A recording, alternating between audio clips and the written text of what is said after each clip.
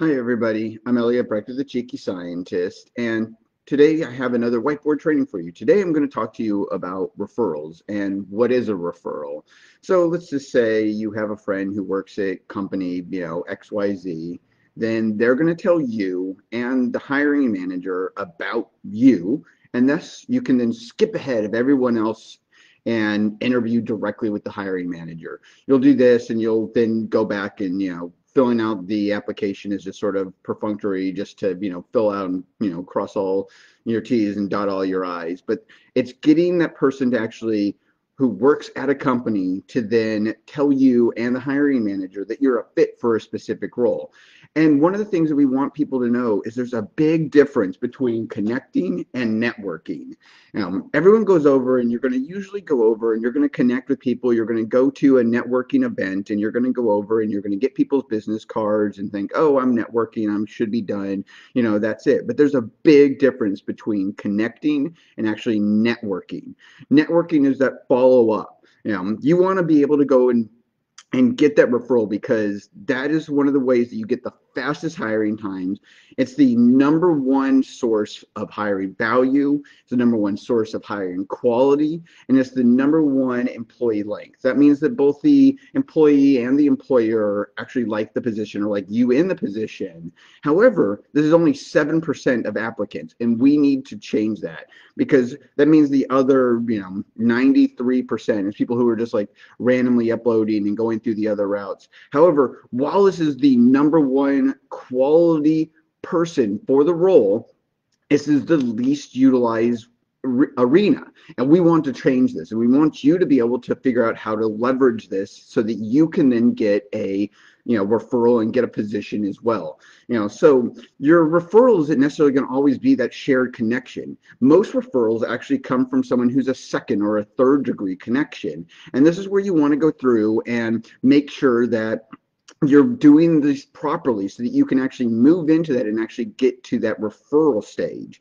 Because we want to up that from the 7% that we're standardly seeing of people who are actually doing the referral. Because again, this is the fastest hiring time. Whenever I went through and was moving into Gentech, I had a referral. I ended up going over and the next day doing a phone screen with the hiring manager, was brought on site the following week and then given an offer the into that next week. So it was less than 2 weeks for me, and this might be a little short, but it's usually you can get hired within 2 and 3 weeks this way because you're going through and you're skipping all the rest of the steps and immediately going through, talking to the hiring manager, skipping through all the, and all the other stuff is just sort of done up afterwards. So we want to get people to go through and realize that there's more to this and more to going over to, lowering the activation energy to get someone to actually give you that referral. And how you do that is you actually have to network. You're not just connecting. And how do you actually network? Networking is actually following up, talking to a person and actually going through the steps of, asking them, sincere, casual questions. So you're going to go through and you're not going to go over and just like immediately connect with somebody, connect with them on LinkedIn or at a networking event, getting their, their business card and then following up and being like, oh, I saw there was a job. Can you give me this job? You haven't lowered the activation energy there. You want to go through, you want to do straight line networking. What is straight line networking? So straight line networking is where you're going to go over and you as the person who wants to get the referral, who wants to go through and continue to go over and get this job, you need to follow up. You need to continue to talk to this person. And then, you're going to need to go over and talk to them, 3, 4, 5, 6 times, before in connecting with them and building a rapport so that you're lowering that activation energy so that they understand and know you as a person so that when you then ask them for the referral, it doesn't seem like a big ask because they already know you because you're already friends. So how you do this is you're going to start off by asking sort of again those simple casual questions. You're going to go through and be like, so I understand you now just moved into a new role. You now just wrote this paper. You have this project. I'm excited about what I'm seeing you doing at ABC company. You're going to ask them some questions, and a lot of people.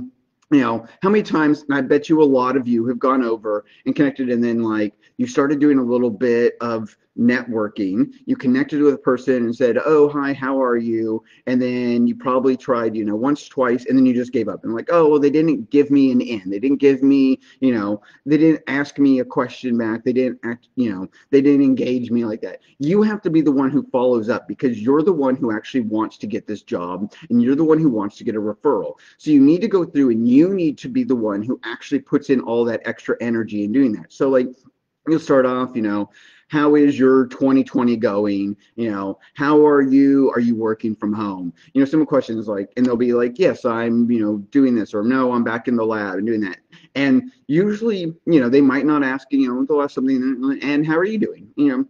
I'm fine, thanks. I'm also working from home. And then that's it. You're not doing a follow-up. You're not asking additional questions. You're not going over and trying to, build that rapport with them more so. You've got to go over and you've got to go through and start up the conversation nice and casually and straightforward, and then you're going to go over and then afterwards you'll go and you'll ask some other questions like, what is your day-to-day work? What are your projects like? What are you doing? I'm interested in, I heard your company's doing, MNO, you're doing, XYZ, you're doing, 1, 2, 3, and you go through and ask these questions and try and get an understanding of what they're doing. Oh, I'm, really interested in the company because they're doing this. You ask them questions and you start building in without asking too many, hardline, long-winded questions, because you want to go through and you want it to be simple and easy for them. So you want to go through, and when you're asking these questions, you don't want to go over and be like, oh, I need, a couple hours of your time to basically ask you everything. That's a big ask, so you're going to want to go over and have like smaller steps of going through, and so it's an easy response for them so that they're not being put out. So you'll go through and afterwards, after you've started building up a little bit of rapport, you can then go through and start trying to do a casual informational interview saying like, oh, I'm already going to be, making some phone calls. Do you happen to have some free time, this week where we can chat for, 5 minutes or so I can ask you a couple additional questions, about your role and how you got your role. And you go through and you've given them now like a small time window. It's not a big ask because you're already making phone calls. Do they happen to have any free time as well? You've got to go through and you have to be, as the person who's actually trying to do the networking, you have to put in more energy into there so that when they respond back, their energy output is lower. So you're lowering that activation energy for them. So you're putting in the extra energy so they don't have to. They should not be the one who's having to follow up and then asking you if you want to chat or asking you a question. You've got to go through and give them the opportunity to then respond to these things because you're putting in the extra energy. This is where people go over and fail most time, is because they'll make that connection. Oh, I have a connection. Now I just go over and now I can ask them for a job. No, that's a big ask. You haven't lowered that activation energy for them. You haven't made it an easy ask for them because it's a big thing. They don't know you. They're not, you're not vetted yet by them, so they don't know who you are. They don't know the work you're doing. So you go through, you lower those down, you ask them about their day-to-day, about their research, about the interest in the company, what they like about it, simple things like that. And then they'll go back and in response, because in a conversation, people are going to then, and you, and what are you doing? What are you interested in? And this gives you a chance to then go through into your elevator speech, your little, 5-minute blurb of who you are and, what your interests are and where you want to see yourself and why you like, their company and why you do this. And then again, not right after that, you're not going to ask for a referral, but again, you've lowered that activation energy, so it's not a big ask. Sometimes maybe they'll ask you for your resume, so like, oh yeah, if you have your resume, maybe I'll see if there's someone who's around. But then you go over, and after having done these sort of things and lowering that down for them, you then later on can then say, oh, I happen to see that there's this job, would you mind referring to me? You don't connect with somebody after having seen a job, asking them one question and then immediately going through, oh, and I saw this job, can you refer me? That's a big ask. So you've got to lower that energy again. So, you need to go through and do that straight line networking where you're going over and always have that end goal in mind, and you have to put in the extra energy. You have to go through and you have to initiate the connection, which is just the first step in that. That's not networking. That's just connecting. You now have a person in your connection. Then you go through and ask them some questions about themselves, just the things, how they're doing in life, how they're going through, how they're then moving in and how they're going through and at work and how things are going there. So you're going through and you're continuing to lower that energy for them.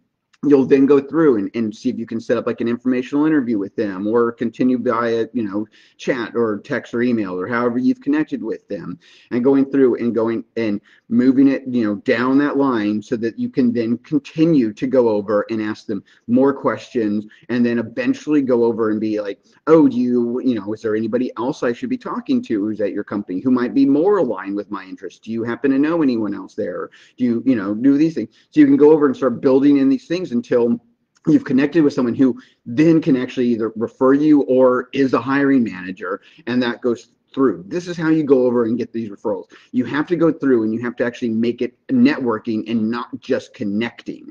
This is where people go over and fumble the most. And this is where we want to go over. And we have a lot of the information. We have all of the sort of the toolboxes available, all scripts for you. If you go to phdsgethired.com, can link you into how to get these materials, so you can go through and really get more information on how you go through and you're moving that connection into networking so that you can actually go through and actually get that referral at the end of your straight line networking. You got to go through, you've got to make it easy for them. You've got to lower that activation energy, and you have to realize that networking is that ongoing conversation and not just that initial connection. This is where people go over and fail. Again, most people are going to go over, do 2-3 times, and then they're going to be done. And you're not going to be doing just like one of these at a time. You need to go through and